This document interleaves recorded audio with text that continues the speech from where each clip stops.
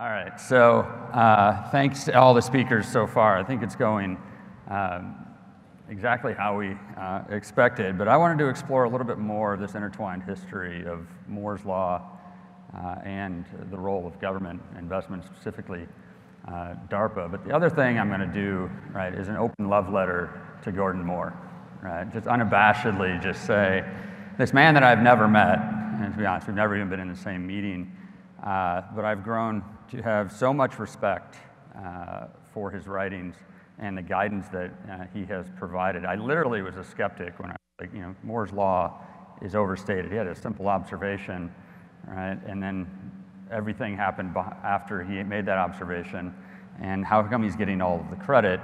And then I looked deeper and deeper, and the more insightful that he actually became. And I'm going to try to convince you that his words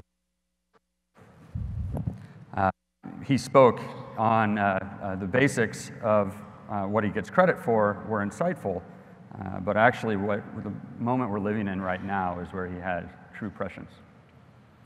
So he changed the world. He made a simple observation, which by now everybody here probably knows, but it's worth repeating. Right? He basically said, in very colloquial language, right, we're going to cram more components into integrated circuits, and that in very plain language said cramming is the future. We're at least going to cram until yield gets in our way. But that curve, the bathtub curve, is going to move as a function of time. And he described this one-way trade space. It doesn't really exist in engineering and almost any other field. Smaller is better. Smaller is lower cost, as he shows through this graph, but smaller actually is lower power. You'll get more functionality, and we'll actually be able to use them faster. And that is actually an amazing observation, but also an incredible stroke of luck that you can find an engineering vector that is a one-way trade space. And it mattered, right? So this isn't Moore's Law. This actually gets shown as Moore's Law quite often, but it's not. It's the implication of Moore's Law. And I like to show this to people in another field and say, we've had some progress, and then they say, well, we've had progress too. Every field has marched along with time, and then you point out that y-axis is a logarithmic, right? It's a log scale. It's a 53-year exponential. 53-year exponentials aren't supposed to exist, right? And he even says, when he found out about ERI, he wrote and said, thank you for what you're doing. I never saw this actually. Right? He predicted all of 65,000 transistors in 1975. Right? That was what the paper actually culminated in, and he said, that's as far as we can predict, and after that, all bets are off. Right? So it would have been crazy for him to predict a 53-year exponential, because 53-year exponentials aren't supposed to exist in this world. Now, one reason I think it does exist, and how he missed it, but better people than me have also predicted the demise over that 53-year cycle, is every time you march your way up this curve, you actually get better computing resources. Computing resources allow you to get better design tools to be able to both design the transistors and harness the complexity. And that is the definition of a feedback, right, where each node exists on top of the prior work, and an exponential is born. And our country created that exponential and harnessed that exponential better than any other country in the world, and it's had broad impact. So we call this Moore's Law, and it's really from the simple observation. I don't like calling it Moore's Law, even though I think that name is stuck. We're not going to try to change it, because a law is something that's going to happen whether we like it or not, right? You have to get in its way. You don't have to promote a law, right? It sort of sounds like it's mundane that from this observation that we were able to this achievement. The other thing that he wrote in response to when we kicked off is it's a testimony to the people, right, that have knocked down these obstacles to make an observation into a law that makes this law the foundation of society that we have today, that is actually part of public lexicon, that people know what Moore's Law is, and it's not just because of Moore, it's because of the community, as described It's Robert Kahn quitting his job at MIT to join the government to not only TCP/IP, but create the Strategic Computing Initiative. It's Lynn Conway making the right decisions to create Moses, to break apart an industry, to show that a fabless design industry can exist. It's Ivan Sutherland and Mead writing together in the 70s, reminding us it's all about wires, right? And allowing us to focus on the right aspect of the system.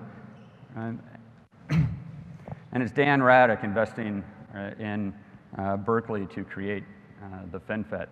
From an observation to a law, it takes the right decisions and it takes the community, right, to execute flawlessly. The government, academia, and industry tripod that this law is built on, right, is the prototype that all other research fields should aspire to. Right? So calling it a law belies the fact that the number of right decisions and sacrifices people have made along the way are what's key to actually existing as long as it has. And it matters. And it matters in a big way. And if you look from the national economics impact, GDP growth over a 2-decade period that we chose here was 85%. From the semiconductor field, it was 265%.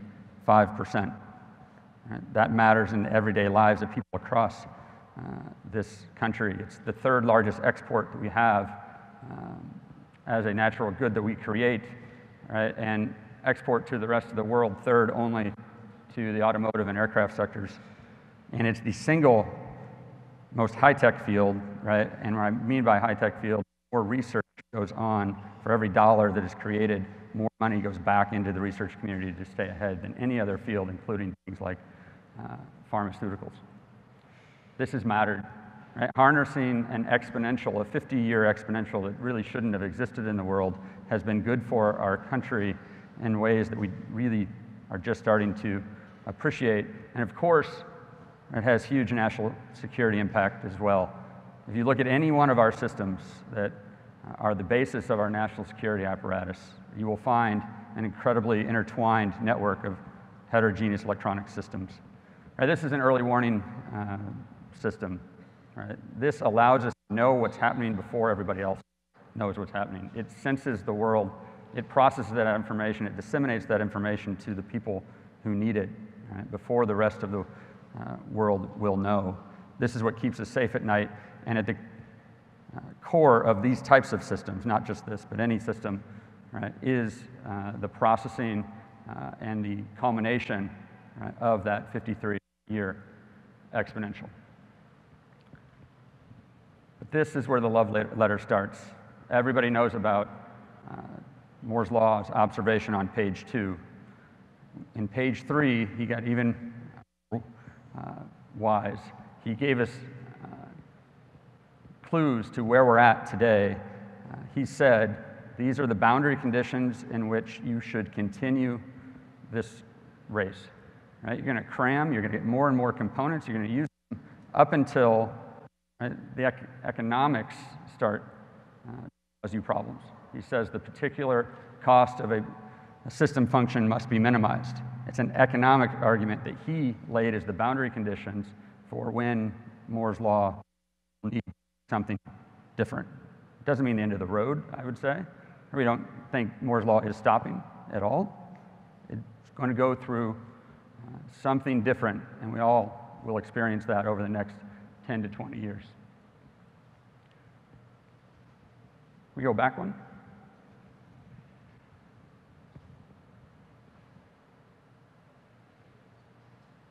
Okay. All right, so what we were showing is we're at that moment. We're at a point in time where the fab, the design, the verification, the test and evaluation, and writing the software on top of a system on chip is more expensive than ever. If it's an economic argument that he laid out as the boundary conditions we should start, continue to scale, right? It's an economic pain that we're starting to feel, and actually talking to industry leaders throughout yesterday, you could actually see how each company is starting to see this personified inside of their choices that they're having to make. So he predicted cost, but I know he didn't predict the world we're living in right now, and it's priority. It's not as simple as just saying they're more expensive. We need to do something different. On top of abstraction, abstraction that has pushed the value chain up from the core of the semiconductor development, right, into the software stack, closer to the application. It is no secret that in venture capital today, right, they are hunting, right, for big return on investment. That has translated to focusing at the software level, and I don't blame them. Their job is to make money, and that's where money is being harvested. But the byproduct is, right, you aren't able to get funding for some of the core underlying underpinnings of the hardcore semiconductor problems. Computer science departments are exploding across our department, our country, while electrical engineering departments are relatively flat. It's just an indication of the time that we live in. So abstraction means we're pushing the value elsewhere. A good opportunity for the government to step in, right, to make sure some of the basics are tended to. Of course, other countries see that same opportunity. Foreign investments are an all-time high. You'll hear about $150 billion from China. Right? That is a number that is staggering and never actually been seen before in the history of the world. That much of a concentration in one technical field to poach the people who are in this auditorium, right, and try to move the epicenter of electronics eastward, right, is a challenge we've never faced before. Right? But it's not actually just the state-driven investments. Right? You actually have a lot of foreign investment, or even private investment, right, that's having that same effect in trying to push the epicenter of the electronics industry elsewhere. Now, of course, we're at a very unique time from a manufacturing perspective. We, as we sit right now, do not have access to the most advanced transistor node for the first time in the history of the transistor. When I say we, the DoD cannot manufacture at 14 nanometers based on policy. It's the first time since Bell Labs invented the transistor to where we sit today that we have not had that luxury of modernizing to the most advanced capability. Right? The industry-government relationship, which is the core of the electronics field and the development of the transistor, has broken, right? And we need to bind that back together. It's one reason we are all here. And at the bottom here, this is very important, it's rising stakes. Right? It matters more than ever the choices that we make at the foundation of the stack. It is irresponsible for us to go chase performance only. Moore's law set us on a performance path. Right? We need to make sure that we're making the decisions, right, that put security first. Security has to be first with performance following.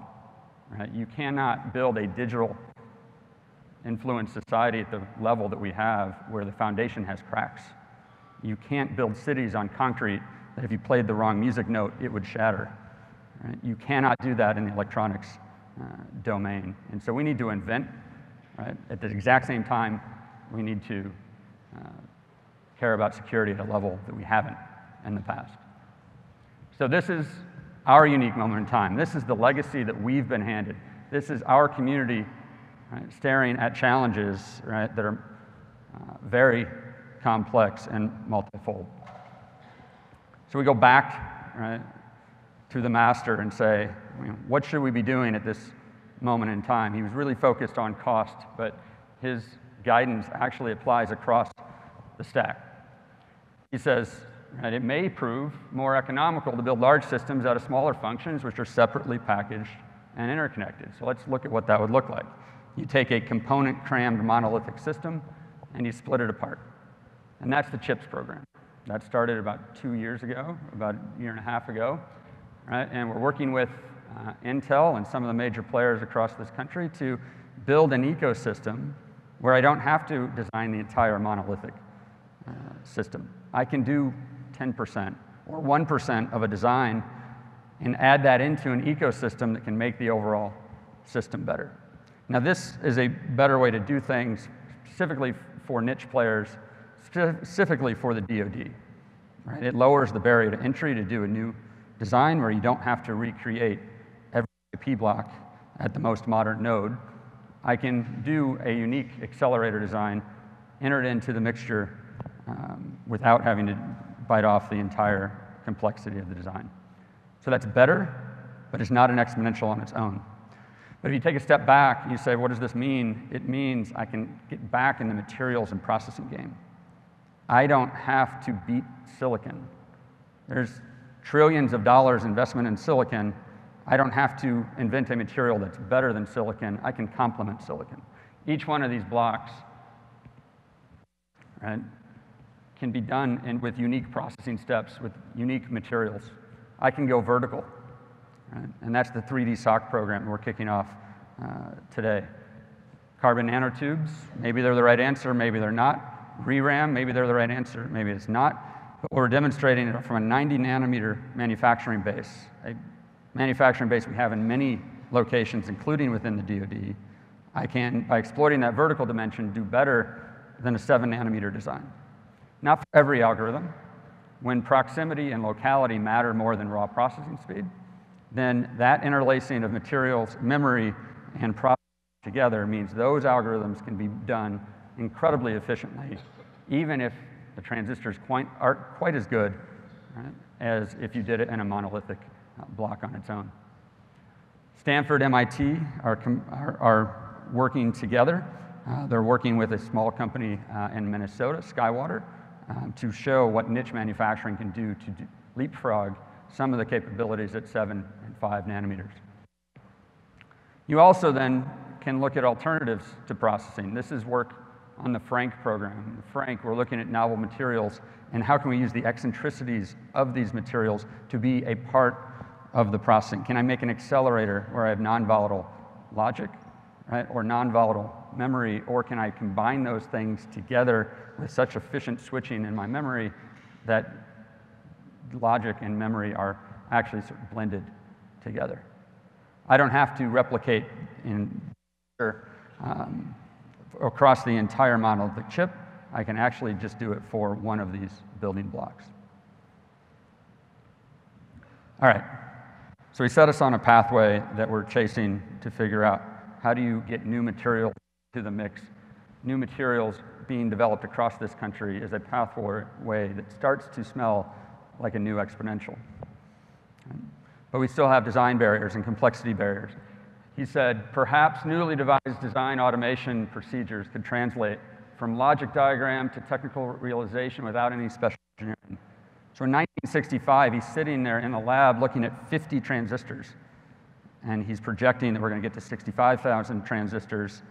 And now we're at billions of transistors. And he described, right, what we need to do today in terms of what actually Dr. Hennessy just reminded. We can do better in EDA.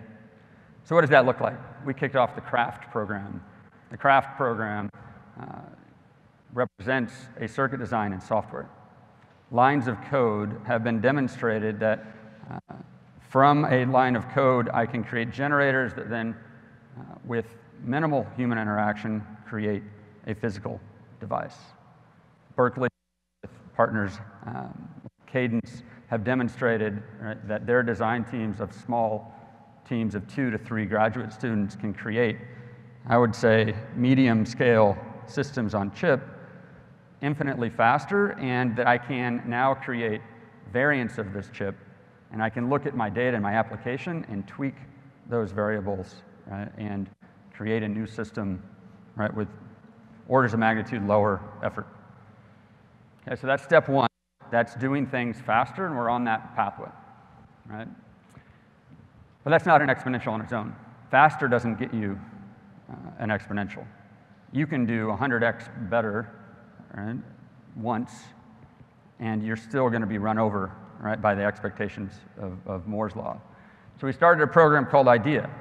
And IDEA is intelligent EDA.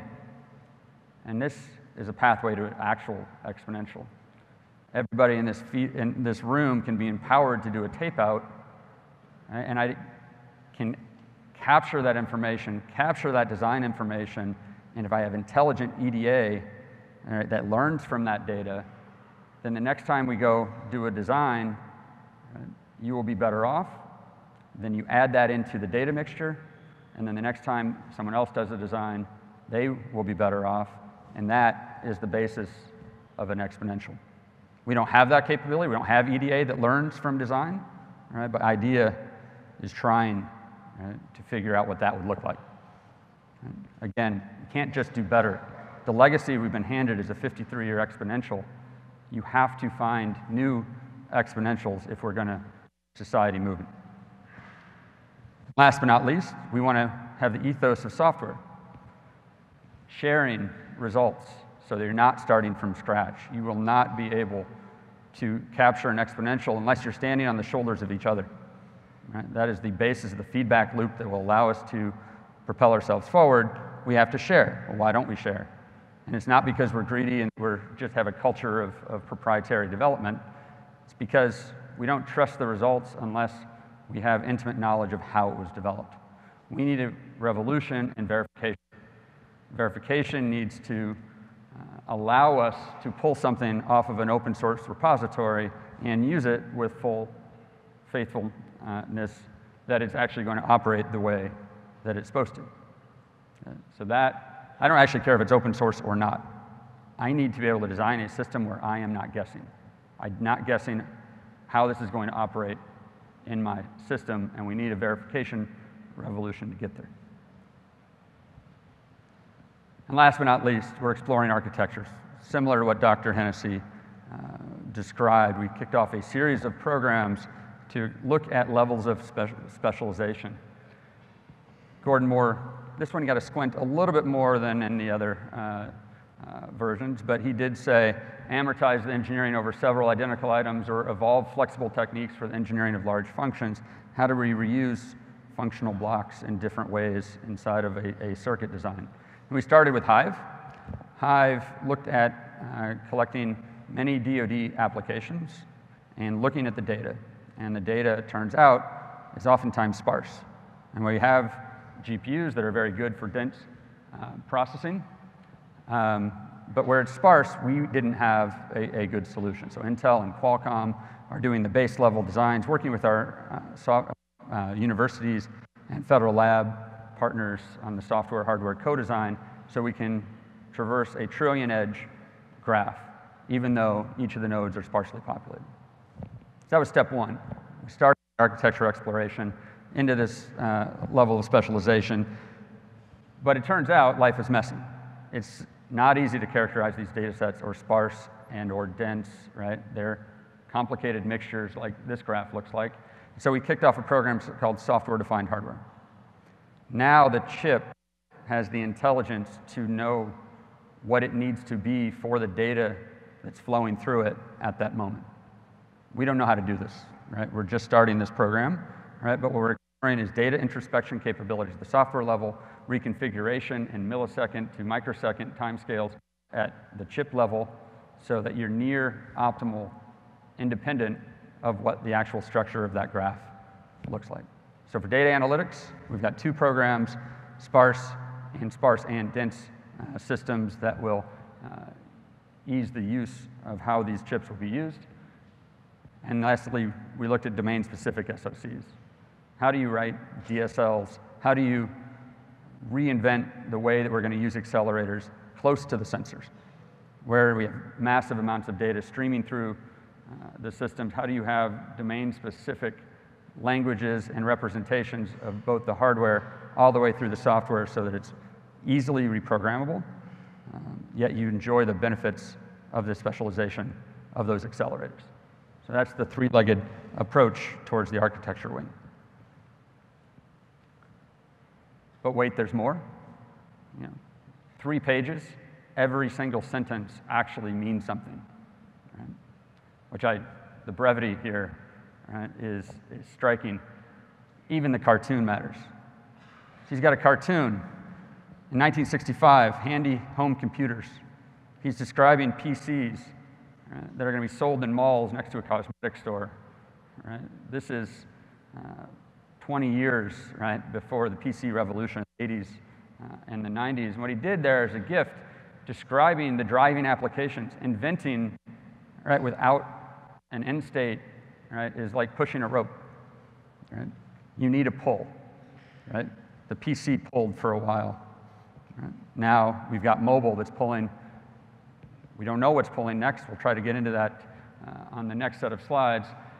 But at the last line in this paper, right, literally made me drop my pencil. He's describing the successful realization of such items as phased array antennas, for example, using a multiplicity of integrated microwave power sources could completely revolutionize radar.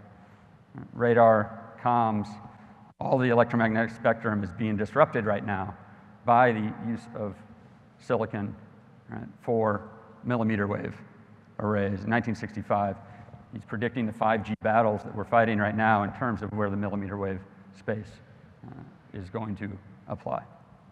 All right, so we thought it'd be instructive, right, to follow this cue and to show you some of what we think are the driving applications, a poke into the future. One great thing about working at DARPA is you get to see the future as it emerges, and we want to share some of those driving applications with you later tomorrow. We're going to start with N0. This is work pushing the absolute power limit to 0. How do I create systems which are intelligent and actually functioning, but are in that 10 nanowatt class, right? 2 to 3 order of magnitude lower than where we're existing today. This is a 10 nanowatt neural net engine that University of Michigan has created. We use them for unattended sensors, so they'll operate now for years as opposed for days or weeks, but also be the heart of IoT as we move forward. Trillions of devices, right, will not exist in the world if it means trillions of batteries to change. Right? So going that next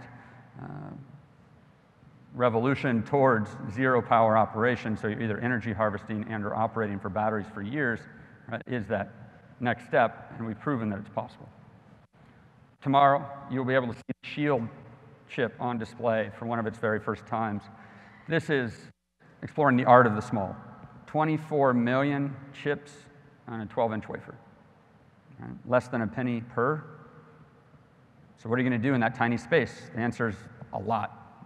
Hundreds of thousands of transistors at your disposal. AES-256 encryption, right? X-ray sensors, light sensors, right? The things that we need to actually know where this tiny chip has been, right? And to provide authenticity. We have a real problem of authenticity in this world. Right? We need a physical tag, right, that can be applied to events in the physical world that can label and stamp digital information. This could be a part of that solution, both from an anti-counterfeit perspective, but it's actually just scratching the surface of the overall meaning of having something that you really trust in the physical domain. We'll describe Reimagine. Reimagine is a next-generation camera program. Everybody in the world is doing machine learning. They're learning on the data that the camera sends them. Right? We're not doing that. That's one where we get to let go and the rest of the world take over. We're asking a more foundational question. How do you ask the camera to give you the right information? How do you create that machine learning way up through the sensor so the sensor has saliency? I am not looking at every one of you, right, at any one moment. Right? My brain has cognition. It tells my eyes where to focus. Today, our sensors just feed information in a one-way flow. This will be the first time we explore how both RF systems and EOIR systems or camera systems can have that built-in saliency. L2M. This is a program we kicked off when we realized there's nothing we can do in terms of efficient deep neural nets, right, that isn't being done throughout the world. We're going to stop asking how to make efficient deep neural nets. We're asking the question, what can't deep neural nets do? Right? One thing they can't do is respond to surprise. They can't flag and say, you should not trust me right now. The data that I was trained for is no longer valid. And we need to have that ability so we can trust our systems. And one way to do that is to have evolving networks, systems that are actually learning in the field, right? That can respond when conditions change, so you don't have to just rely on your training data, right, to know whether it's going to be applicable for your current situation.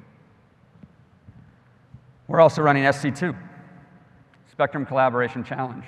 This is building such intelligence at the edge within our sensor systems and our radio systems that they know how to collaborate.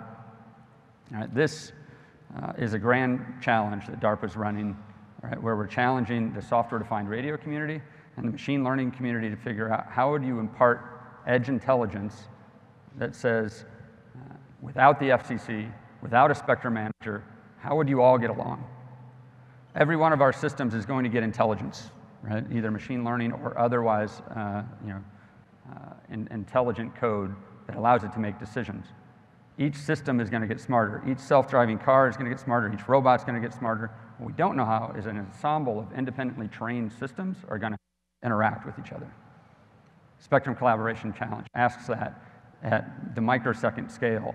How are you going to figure out how to deconflict when you have a shared resource like the spectrum, right, without the human making that decision for you? And last but not least, SIF. I alluded to this. This is incredibly important for the initiative. We view hardware as part of the foundational solution for security. It is irresponsible for this community to run off and only focus on performance. There are things we can do at the hardware level that restrict the state space so that the software designers don't make the mistakes that have everybody in fear right now. Our government is more worried about cyber than we are about pushing forward with next generation electronics. And that's the right response right now, because we don't have proof that we haven't made mistakes. We need to have the foundation secure, right, so we have a chance of getting the software right. And we need that foundation to help the software stack in building in security.